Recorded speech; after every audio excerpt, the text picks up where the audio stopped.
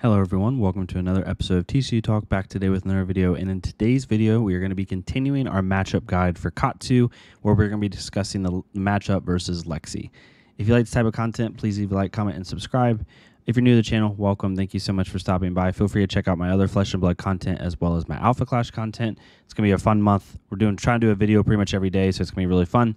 If you are a long-standing supporter, thank you so much. I really appreciate y'all. Feel free to check out the Patreon and the Discord down below for access to a great community. So, Lexi is interesting.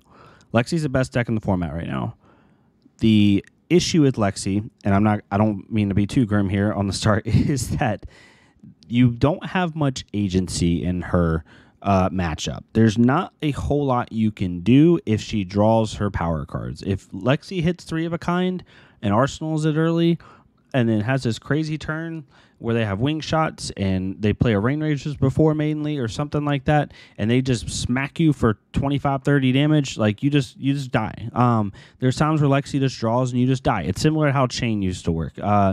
And actually the matchup plays very similarly to how Chain played back in the day.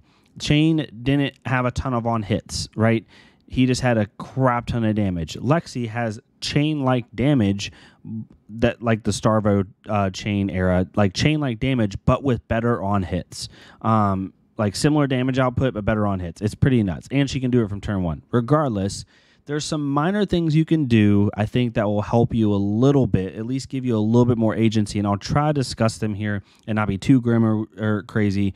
But honestly, this matchup's a race. There's very minute things you can do to make it better, but really it's just you hope to God that you draw your gas turn 1 through 3 before they find something that they can do and maybe take over the game, and make the Lexi kind of make a mistake, to be honest, is the best way to put it. So let's talk about it.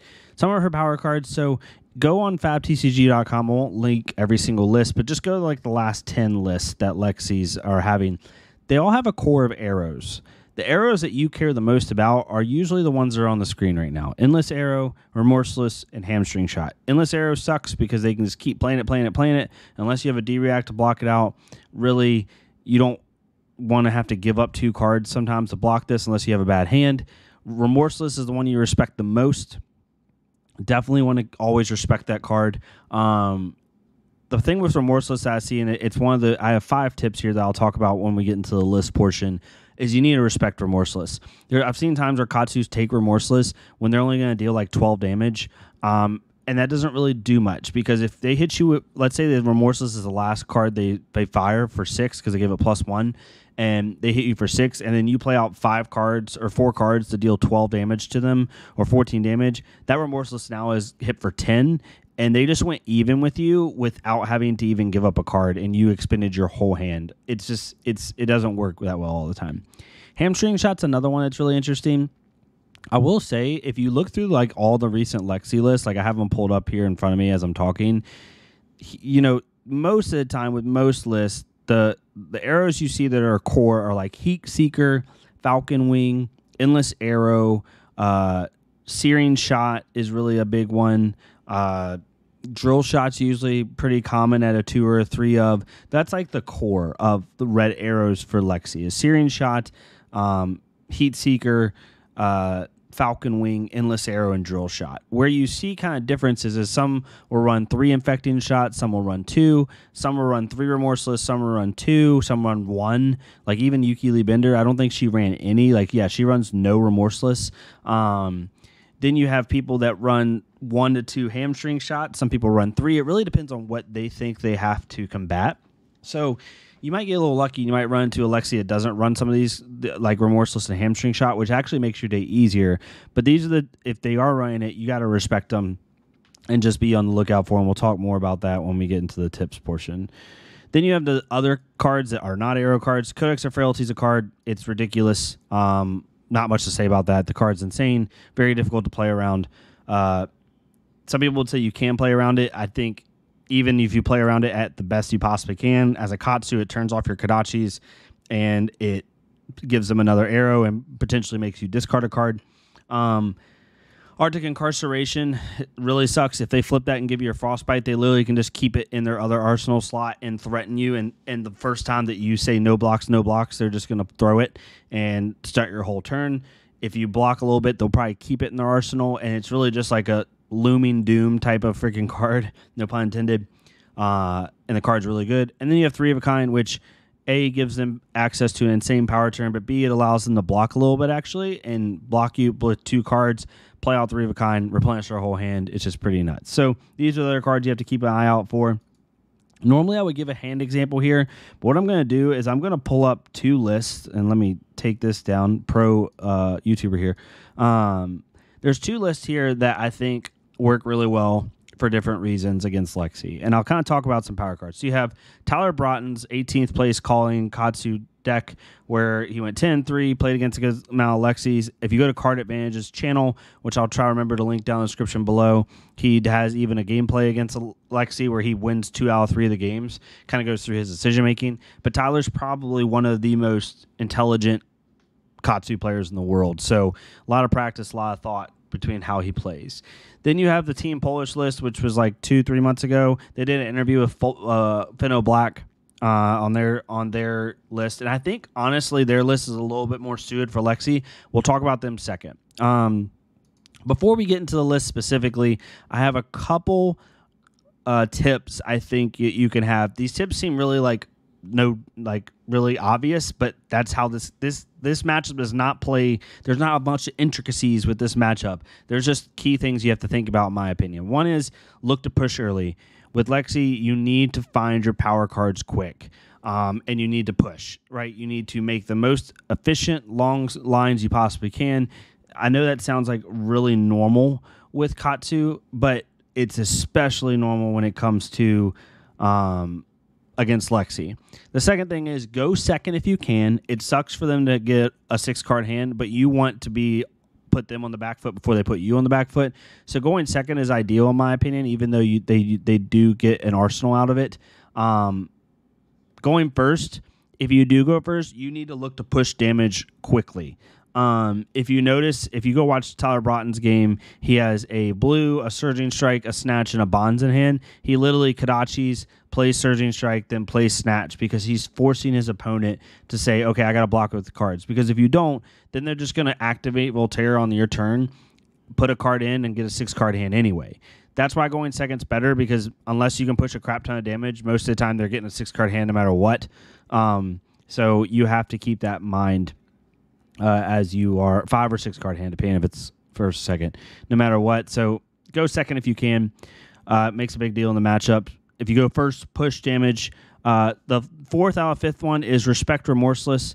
I've seen so many Katsus where like their hand is 12 damage at best, and that's if they play it correctly, maybe 14 damage, and they're getting faced with a 6-power Remorseless, and that's if the Lexi doesn't block at all, and they just take it. And then they take 4 to 5 more damage on their turn, and the Lexi's like, okay, I'm just going to let you do what you want. I've even seen worse cases where they're only going to deal 10 to 12 damage, and they take that Remorseless. Like, you're at best trading damage, where you could just cover it up, deal 8 or so damage, and then you came slightly out as far as value cycle. So you got to respect Remorseless, especially when your hand is suboptimal, and sometimes Katsus just won't do that, and that's a big issue. And then my last suggestion, and it's more on what the Polish list is doing.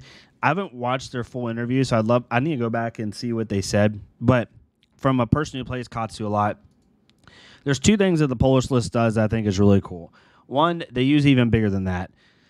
I normally don't run this card, but I did run it back in the Chain time frame, and I think this matchup plays similar to how Chain played, where you just kind of got to race them down and hope to God your damage can match theirs and get them in a state where they have to block more.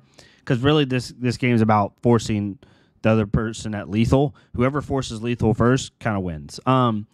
Back when it was the Chain Starvo era, I was playing Katsu in the PQ ProQuest season, ended up placing top 8, and this card was like the main reason I was able to race Chain, at least like somewhat race Chain, like and do well, because when you combine this card with cards like Enlightened Strike and Snatch, you're able to present more relevant on hit. So Katsu's issue when it comes to Lexi is, unless it's the bonds line and you're going to dishonor her, she's just saying, okay, I'm just going to race you. I don't care about your on hits. I don't care if you tutor. I'm still dealing better damage than you. Because again, her average turn, let's say she flips a Heat Seeker in Arsenal. She loads in a Bolton shot, gives it +1, go again.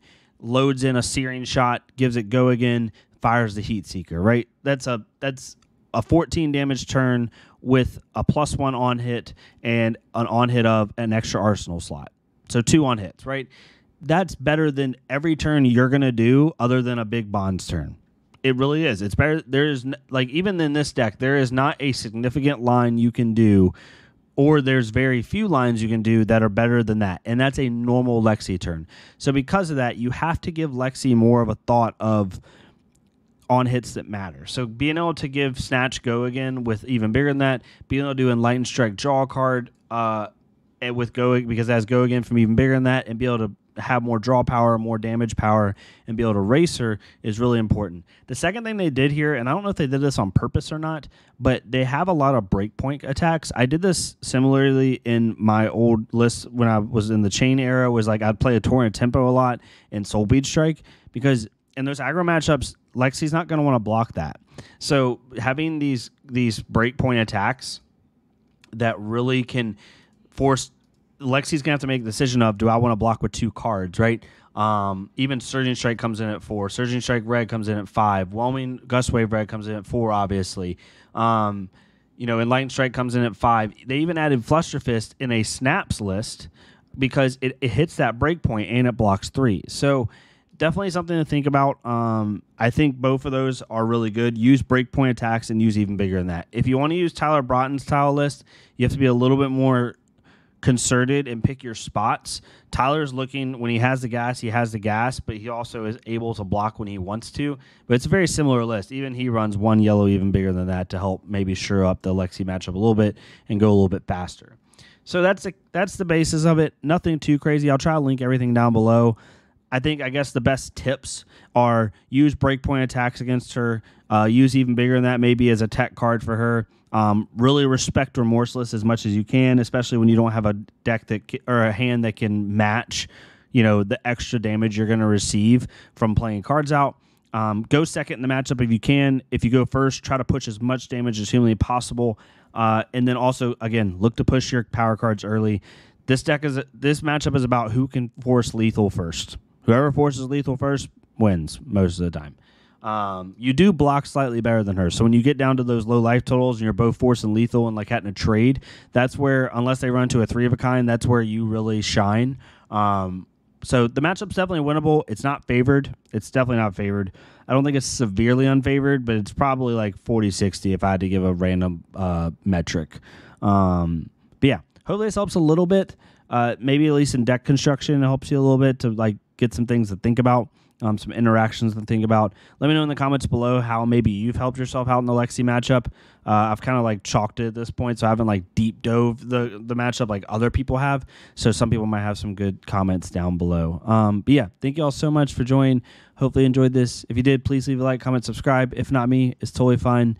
Go to our Flesh Bug Creator, leave a like, comment, subscribe on their stuff so we can get more people seeing this game.